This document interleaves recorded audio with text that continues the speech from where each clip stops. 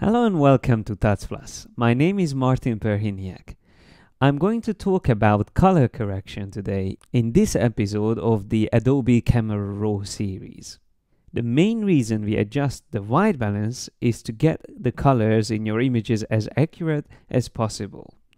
So first of all, we see two values here in just below white balance in the basic panel in the Adobe Camera RAW plugin. So we have temperature and we have tint. Let's see what happens if we change these two values. Even before we change them, we can see in which direction the colors will go. So the temperature change if I increase it to a more warmer color value. So you can see that orange or yellow here on the right. And we can see the cold blue on the left. So that makes sense. If I increase it, all the colors will get warmer. And if I move it to the left, then they will get colder and more blue, the whole image. The tint value will again use two main colors. It will get more magenta if I move it to the right, and it will get more green if I move it to the left. Now, changing these values manually might be a little bit difficult, to find the right color balance, but we have a lot of options here in the Camera RAW plugin that we can use to define the best white balance. So first of all, I can double click on the temperature and the tint to set it back to its default values. That's a useful thing to know already. And thanks to a Camera RAW file, we have these numbers here, which the camera records for us. While if you use a JPEG file, you will see 0 and 0 on both of these values. So it's not as accurate as using a Camera RAW file. We also have the white balance selector here, which I'm going to talk about in more details in this episode. But first of all, let's just see what happens if I try to do this manually, so adjusting the colors manually. So I can increase the temperature and I can see that everything turns more warm and more yellowish. So that's already a useful adjustment on this image. But I should also consider using an adjustment just locally. So for example, in this case, if I would like to emphasize the nice and warm colors on this side of the castle, because of the sun is coming from that side, I can always use the adjustment brush.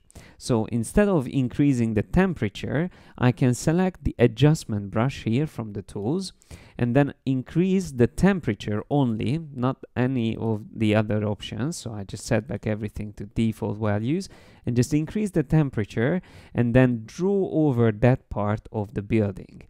And that will be a local adjustment on the white balance. So let's just see if I increase it a little bit even more.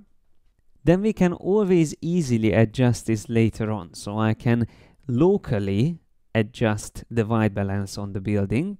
But of course, apart from this, we can always go back. If I click on the hand tool, for example, then we will go back to the basic panel. And here we can adjust globally the white balance. So in this case, something like this would work, but obviously that's not enough. So white balance in itself is not enough to get the best results from our photographs. We also have to do some exposure changes. So in this case, I would probably reduce the highlights because it's a little bit overexposed, especially on the sky. So I would probably reduce the whites and the highlights, maybe even the exposure a little bit. So that's already much better, but still I would probably increase the clarity in the image just to get a little bit more detail and maybe increase the shadows so we can see these ducks here in the foreground. But again, that's something that I might do with another adjustment brush. So I would again select the adjustment brush tool, and in this case, instead of changing the temperature, I am going to increase the shadows and just draw over these ducks here in the foreground, maybe even a little bit more, and maybe also the exposure on that area. So that's like a focal point of our image, so I would add a little bit more emphasis on that part. And of course, the image has to be slightly rotated to the right as well. So I'm going to use the straighten tool, and I'm going to try to straighten the whole image based on something that I can tell should be straight. So maybe I can use this column here, or tower, sorry. So let me just use again the straighten tool. There's a straight line here, like this one. And based on that, let's see. It's actually not really useful in this case. Let's just try using the bridge for straightening the image. I'm still not happy with that, so I'm going to use the crop tool and probably just rotate it around until I get the rotation or the crop right. So that's, I think it's a better straightened image now.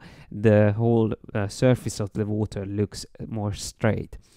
And always we can crop the image more if we don't want to use this part here on the right. I just hold down Shift and crop that part out of the image. I want to make sure that the ducks are still visible here on the left. So I'm going to keep the bridge somewhere on the third. It's a little bit of composition as well, and it's quite useful to know. I can see that there's still a little bit left of that branch on the right, so I just get rid of that. And there's still a couple of things I would use, like the spot removal tool, to click on this part here just to quickly get rid of that. And that's probably the final details I want to achieve on this image. So I can click on done, and now we can go back to bridge and have a look at our final details. Yeah, it looks so much better than the original. We can have a look at it again. So color correction can be the first step of your whole image editing in Camera Raw, or it can be the last. It doesn't matter when you do it, but it's definitely one of the most important steps in the whole Camera Raw workflow. Now, I already showed in the previous episode of this series this example, but let me just show it again, that whenever you have an image like this, when the white balance is way off, and we can tell that immediately, especially because we have a face in the photograph, a portrait, where it's very easy to tell that the colors are off.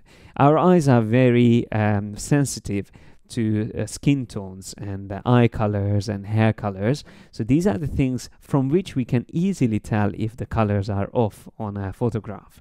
So in these cases, it would be quite difficult to use the temperature slider and the tint slider to adjust the image. So instead of that, I would use the white balance tool. The white balance tool will pick up the colors on an area wherever we click, and based on that it will try to adjust the colors. So for example, if I click on the hair, it won't do a great result, or also if I click on the clothes, it's not the perfect, but if I click on a neutral close to 50% gray area, like the door here in the background, then we will get a great result. We can try also to click on the white part of the eyes, but because that's a little bit too dark, again we won't get the best result. So by clicking on the door here in the background, we will get probably the best result possible. So that's a really nice skin tone we can see already on the image. So let me just click on done and go back to bridge once again. And I would like to show you another scenario when we have a color chart, a color checker chart in the scene.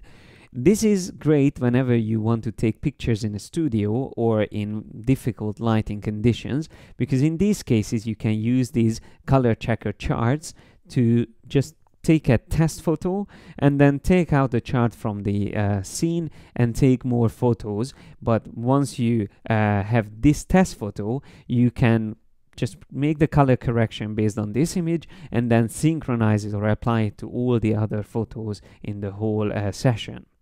So in most shooting environments, once you have found the right white balance, all the other colors will tend to fit into place. You can help get the white balance right in camera by choosing a fixed or auto setting. Or you can use these color checker charts as a first step that will help you to make a more accurate and measured reading. A camera auto white balance setting may do a good job, but it really depends on the camera you are using, because even the best cameras won't know how to handle every lighting situation. So in these cases, I would again use the white balance tool and probably click on this color here. I always keep an eye on the RGB value in this case and try to find something which is close to 120, 125. That's like a 50% value, light value. So if I click on this, then based on that value, it will try to set all the three readings, the R, G, and B, exactly the same. So now they look very close to each other. We can see here, for example, they are all 117. So let's have a look at before and after. That was before and that is after. So it's a very slight change in this case. It's not as strong as on the previous portrait, but we can still see a difference. And that difference might be very important if you take pictures of objects. So whenever you have something like a logo or a packaging of a product which has to be exactly the same colors as it is printed, then it's very important to use a color checker chart like this. So that's also something that's useful to keep in mind. And last but not least, I would like to show you the presets, the white balance presets we have here. First of all, we have the S-shot, which is obviously the values that we used when we took the picture with the camera. Then we have auto, and this is where the camera makes the best guess on a shot. You will find it works in many situations, but it's worth venturing out for trickier lighting conditions to use other presets. Tungsten is another one. Now this mode is usually symbolized with a light bulb, and this is for shooting indoors, especially under incandescent lighting, such as bulb lighting. It generally cools down the colors in the photos. So these are the options that you can actually choose from your camera and take a picture with these settings. But if you use a Camera RAW format, then these are the options that you can always change later on. So it's not a problem if you chose, let's say, tungsten in this case, because you can always change it, for example, to daylight, and then you will get a much better color correction or color balance in your image. And that's all what you need to know about setting the white balance and doing color correction on your images. I hope you found this tutorial useful, and if you want to learn more about the Adobe Camera RAW plugin, make sure you join me next time as well. Thanks a lot for your attention, and see you next time.